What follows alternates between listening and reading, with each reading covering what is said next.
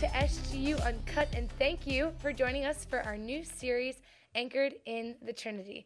My name is Leah, and I will be your host for this series, and today I am joined by Mark. Mark, go ahead and introduce yourself for everybody here at SGU. I am Mark Loera. I just joined staff as the Associate Director of Small Groups here at Nativity. There you go.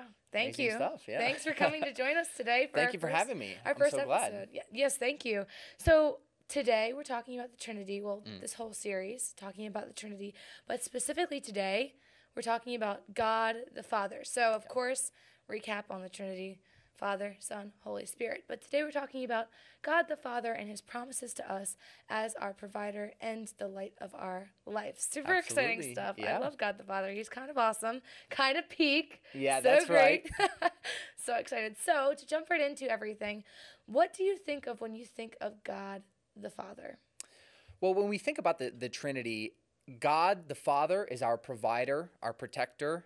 The Son is our Savior, and the Holy Spirit is our companion. So when I think of God the Father, I think of the God who created us, who knew us, provides for us, and has a plan for our life. Right. And I think you mentioned the other pieces of the Trinity: Jesus, the Son, and the Holy Spirit. And at least in my experience, sometimes God the Father can be passed through, Yeah, it's The all Father, about Jesus. the Son, yeah. and the Holy Spirit, right? So today it's a huge look, a deeper look on God the Father as That's our right. Father, our Heavenly Father. Yes. So to jump into the next question, tell us about a time where you felt like you were unsure about God the Father's plan for your life.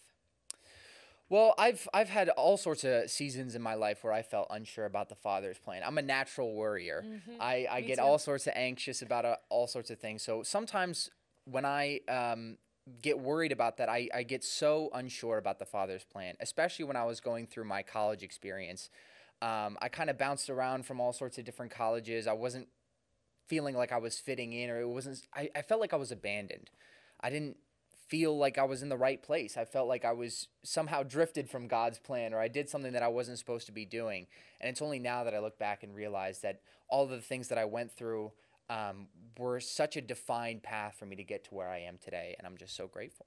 Right. It's kind of like you had a plan for us. I know. No, who would have thought, right? Who would have thunk it? Yeah. So that kind of, you talked about worry, and that was one of the first things you had said when Yes. you were, so openly sharing with us. So there's a scripture verse that talks about worrying and how God tells us, do not worry, from Matthew. That's right. So there's a scripture verse that goes along with that, and it is Matthew, and it says, therefore do not worry, saying, what will we eat, or what will we drink, or what will we wear? For it is the Gentiles who strive for all of these things. And indeed, your heavenly Father knows that you need these things. But strive first for the kingdom of God and his righteousness, and all of these things will be given to you as well. Matthew 6:31-33. Yes. So the first words here: do not worry. Yes. Right? It's kind of in our face there. And he has this plan for us. He knows what we need, which is so hard because we have so many seasons. I have so many seasons where I feel as though like God does not know what I need. I'm like, God, you know I need this, man. So this Bible verse, what are your thoughts on it, saying, therefore do not worry, as a natural worrier, like you had shared? As a natural worrier. So this is my favorite passage in the book of Matthew, because it's so applicable that we are not, when we worry, we are carrying burdens that we are not meant to carry. We are not to worry about what exactly is going to play out with our life. We're not. Even later in this verse, it says you're not even supposed to worry about tomorrow. Right. You're not even supposed to worry about what you will eat, right? These are burdens that God has never designed us to carry. So when we carry these burdens, everything starts to fall out of balance. And this is such a transformative verse. Right. So I really have a lot of appreciation for Matthew 6. So you just looked into the future for a second, because this verse does continue with what you had just shared there. And so it does continue, and it says, coming up soon, it says, if your child asks for bread, will you give a stone? Or if the child asks for a fish, will you give it a snake? If you then, who are evil, know how to give good gifts to your children, how much more will your Father in heaven give good things to those who ask him? So he's saying two things here. So in the other scripture verse, do not worry. And really right here it's saying, ask him.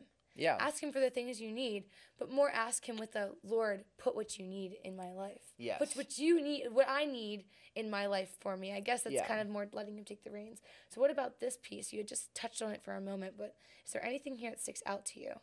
Yeah, this is where the personification of the role of the father really comes into play, because it's so relatable. Sometimes, we think about our parents or people who want to provide, or just the role of a father in general. You want to bless your children. You want to provide good things for them. And I love how it says, if you then, we have a sinful nature, right? Obviously, evil might not be relatable to a lot of people, but we have a sinful nature, and even we want to bless our children. Our Father, he wants to bless us. He wants to provide the things in our lives.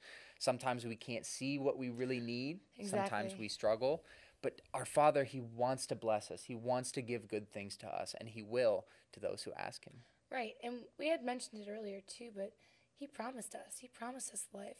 He then, I guess, kind of peering into next week's series, sent down his only son for us. Absolutely. And he had this plan in mind for us. He is our provider. He made us promises, and he had this plan for us.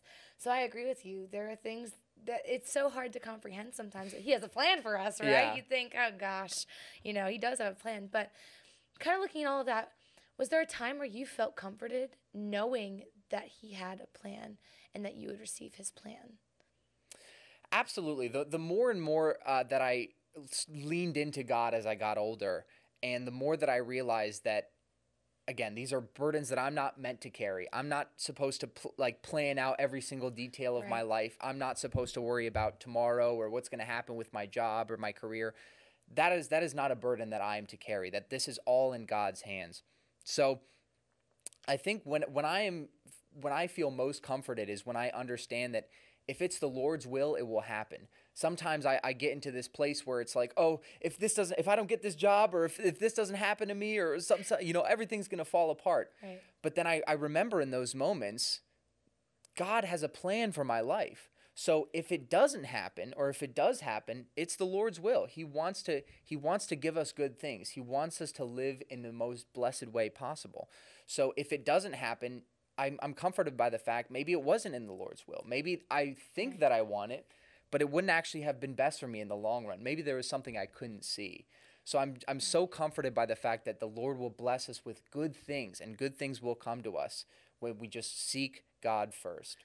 Right. I completely agree. And as somebody, who's very type A, it's so hard. It's like, God, I wanted this. This is what I wanted. But, of course, and somebody also shared with me, too, it's like there's beauty in things that don't work out because it works out in God's plan more than it does your own, because God's plan's better.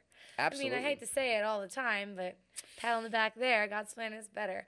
So looking at that and looking at knowing that his plan is better, was there ever a time where you felt like you could do it all on your own, and then you look back now and see that your own plan was not really the plan that God wanted, and you can kind of see now that what happened was more God's plan, was beautiful and worked for your life better? Absolutely. Sometimes I talk about this, I touch on this as to why worry is specifically a sin. We know it's bad, we know it doesn't really help us, but why is it a sin? It's kind of because when we worry, we're kind of telling God that he's not God. Like, I'm not sure you're in control here, God. I might have to take over. I'm getting a little bit worried about this. So I get in very many situations where I am always just trying to look for the Father's plan and look for what he has in store for me. So I know that in my own life, when I look towards the Father's plan, things work out so much better for me. Right. Absolutely. So I've had so many situations where I'm trying to do it all on my own. I'm saying, God, I think I need to be in charge of how I handle my relationships or handle my career, handle these things, and it all kind of implodes on me because, again, these are not burdens that we're meant to carry.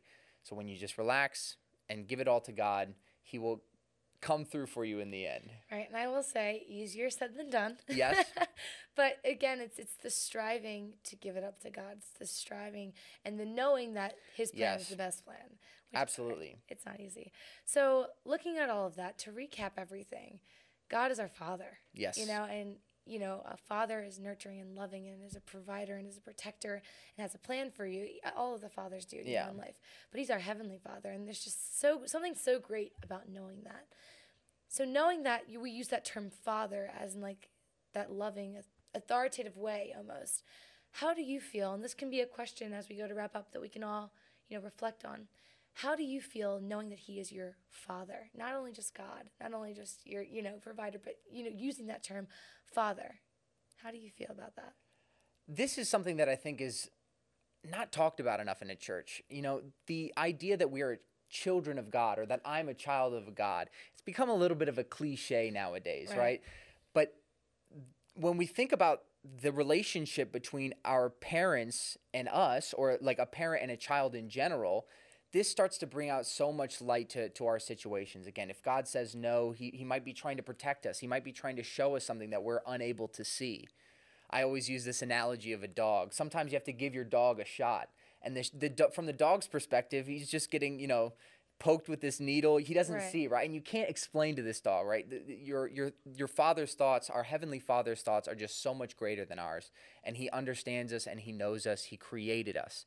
Right. So he understands what we need better than we understand it ourselves. Right. So when we just put all of our trust in him, that's when we have the best life, the most fulfilling life. Right. And he wants us to run to him.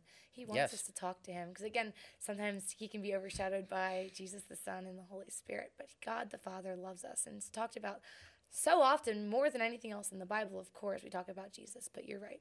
God the Father loves us. He is our Father. Yes. And thank you for coming on our Absolutely. podcast today. So thanks so much for having me. Thank you for coming on again. I appreciate every time you're here. And we hope that our conversation fuels your conversation in small group. And we can't wait to see you guys back here next week to talk about Jesus the Son. Have a great week, everybody.